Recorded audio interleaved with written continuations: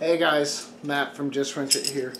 My video about my truck that I recently posted, towards the end of that I went over some tools and things that I had bought from an auction.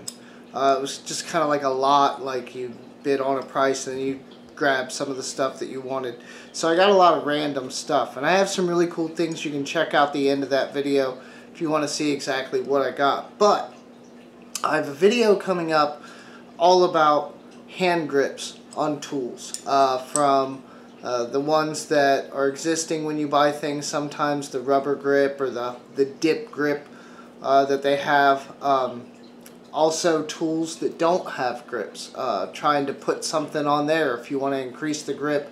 But like a lot of times certain breaker bars and ratchets and things don't have any grips on them. So we're going to go into that in a video, hopefully maybe here in a couple days. I'll get that one done. But regardless, I was soaking some of these rusty tools that I got in vinegar to clean off the rust, and so I could clean them up. I was going to dip them in Plasti Dip to create a grip on these tools that didn't have them. I figured old rusty tools, right? Well, I had some surprises. The first one I mentioned in the video before. I have, let's see if I can get it to focus on this. I have this Craftsman, I want to say it's like a 6 or 7 inch wire cutters, dikes, if you want to call it that. And that's the pattern in the handle. And I thought these were really cool. I looked them up. They use this rough design from anywhere in like the mid 30s to around the late 50s, somewhere in there. So chances are these are actually pretty old. I cleaned them up. They still kind of have a bit of a tarnish to them. I didn't try to get all the pitting and everything out. I left that there because I think it adds to the tools. But I was going to dip these. Now that I know how old they are, I'm not.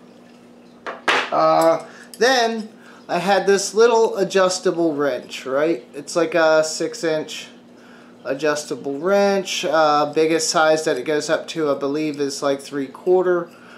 It's actually really nice, right? But after I cleaned it up, soaked it in vinegar, and started shining it and doing all of this, I found the actual markings on here. It's from JP Danielson company in Jamestown, New York. It's called a Better Grip 6-inch crescent. Now, the interesting thing about this, that I thought, a feature that I had not really seen on anything before, was if you look there, oh, it's not gonna want to zoom in on that. It's a half-inch 12 point built into the loop on the end. I thought that was really cool. I'd never seen that before. So once I saw that, I'm like, okay, well, let me look up a little bit more about that. So I looked up more about it. I also have this pair of pliers I was going to dip. They have a little bit of ornate work, if you can see it there on the handle. I have to duck out of the way. I have a new camera, and it's actually a camcorder, so it tries to keep everything in focus at all times. So that's going to be something I'll have to work on. But so I have these thin, very thin pliers too. So I started looking some stuff up about the JP Danielson company, and for that we are going to have to go to the command center, but I will tell you all about what I found. Okay guys, so we are here on a website called alloyartifacts.org. We're looking up information on the JP Danielson company, and here we are in the introduction. So I'm not going to read everything here to you verbatim, but the first incarnation of the company began in 1903 as a partnership between JP Danielson and Carl Peterson in Jamestown, New York. Okay, they originally operated as the makers of pliers, wrenches, including a type of plier wrench known as a lightning wrench, which is pictured here. Kind of interesting. It's a black and white photo. You can't really see a whole lot of detail about it, but kind of interesting. Now, here's where things really start getting interesting. As recently as October 2015, somebody discovered a twist in what happened with the company. Apparently, Carl Peterson left the JP Danielson company, and Carl went on, you see, follow my mouse here, Carl Peterson went on to found the Crescent Tool Company. He left, his leaving of the JP Danielson company was posted or published in the 1907 edition of Hardware. I'm guessing that was a magazine or newspaper publication, September 10th, 1907. So, and then he went on to form the Crescent Tool Company, and I actually have a Crescent adjustable wrench, and it does say on it the original since 1907. So that makes a lot of sense there. So basically what we have here is, I mean, for all intents and purposes, it's the precursor to the Crescent wrench.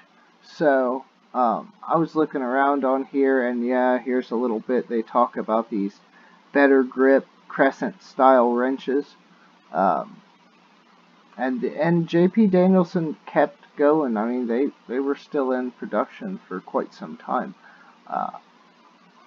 but here we go, and we're getting into the adjustable wrenches. So this is what I found out. Here's an 8-inch, there's a 12-inch model. These are newer, and you can tell because they've taken out the 12-point socket from the end of the wrench here.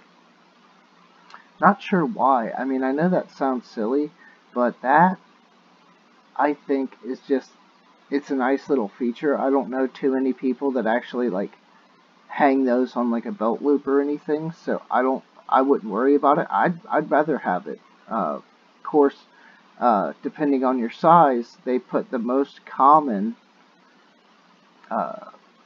fastener size on that 12 point. So like here's a 4-inch.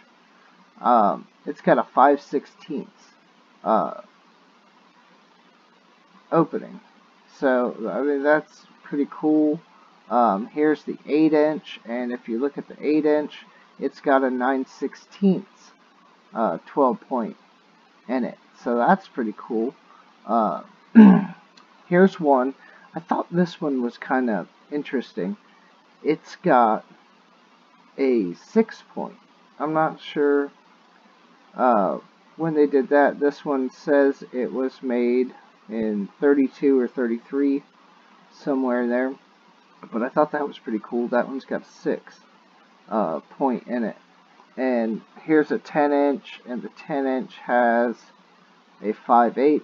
I just thought that was really cool.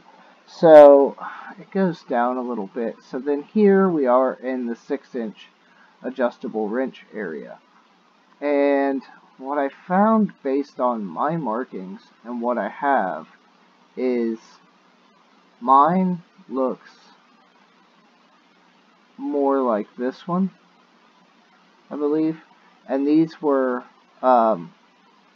before the war.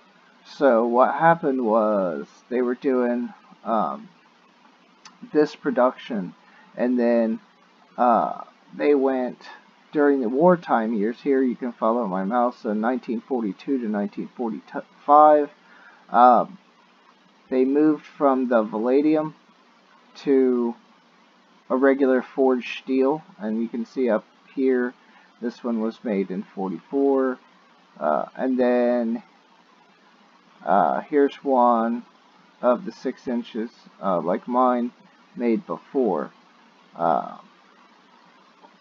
So yeah, these were made before the war because they still have the palladium, and then after the war at some point they went back, but then the markings are different on the wrench itself, the name lettering and whatnot.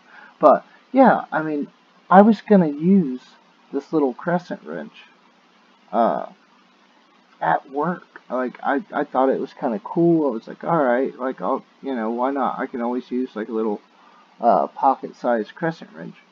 And here I come to find out, I mean, this thing, what is it? It's almost 2020. This thing's 80 years old-ish, or well, 75-year-old crescent wrench. And so then I was looking through this, and I'm looking at some of their other stuff. Okay, slip joint pliers. Here's their, they call them parrot head combination pliers. We would know them as channel locks today. Here's a set of long nose thin pliers. Here's a set of, calls them burner pliers, gas burner pliers. Don't know much about those. But then I start getting into here. And this is where I found something else very interesting. And here they are. This is that set of thin nose pliers. Here's the marking on the handle. I know you guys, the detail earlier probably wasn't great, but here's the detail on the pliers. Now that I've cleaned them up, they were all rust covered. I do actually have the markings here for the JP Danielson's company, and as I showed you in the picture before, these are actually pretty thin. So I thought that was something that was just really cool, that I actually kind of have a matching set. I have the thin nose pliers and I have the crescent wrench, and these right again are suggested to be made around 1942 to 47, so sometime therein before the war. So, these tools that I have here, that I was planning on throwing some plasti dip on to make some rubber grips for them, it turns out they're, the 75 years old as far as the JP Danielson stuff goes, and the Craftsman wire cutters, those, they made that style from anywhere between 1930 and 1950 something. So like, it's real, apparently it's a crapshoot trying to date some of the specific Craftsman stuff back in the day. Like, you're lucky that it even says Craftsman on it. Other than that, you're struggling to find the little differences between all the stuff. But yeah, so they're old. They're at least, what, let's assume they're about the same age as the other ones. The 40s or 50s to the later end of the date range. They're still, 60, 70 years old. So I thought this was really interesting, guys, and I figured I'd share it with you. I don't know what to do with these. I can't really use them. They're not worth an astronomical amount of money. So guys, now we know a little bit more about where some of these tools came from, and the fact that they're, I mean, these two here for sure are like 70 years old. This here, we're guessing it's about the same. It could be as old as 90, but we're just going to safely assume about 70, towards the later end of the date range of the manufacturing style of these wire cutters. What should I do with them? I mean, they cleaned up pretty well. They still look old, right? But I don't know what to do with them. I thought about giving them away. I'm not going to use them. They're too old and delicate. I don't really have a whole bunch of old tools in my collection. So, I thought I might give them away. Let me know what you guys think. Is anybody interested? Would they want one or all of these as like a gift? I don't know. I don't know what to do with them. I would feel bad trying to actually use them. I will say, though, that the Craftsman wire cutters, I actually cut some weld wire with them, and it's a little thicker stuff, the like the 0.45, and they're still sharp. There's no chips. It's nuts. Like, the quality of these tools just goes to show you that we've come a long way, and we've fallen a little bit, I think, in terms of quality, because these still look about as good as you could expect, and I don't expect to see any of our current stuff lasting 70 years and still being supremely functional. So that's it. I hope you guys enjoyed this quick little tidbit of information. Again,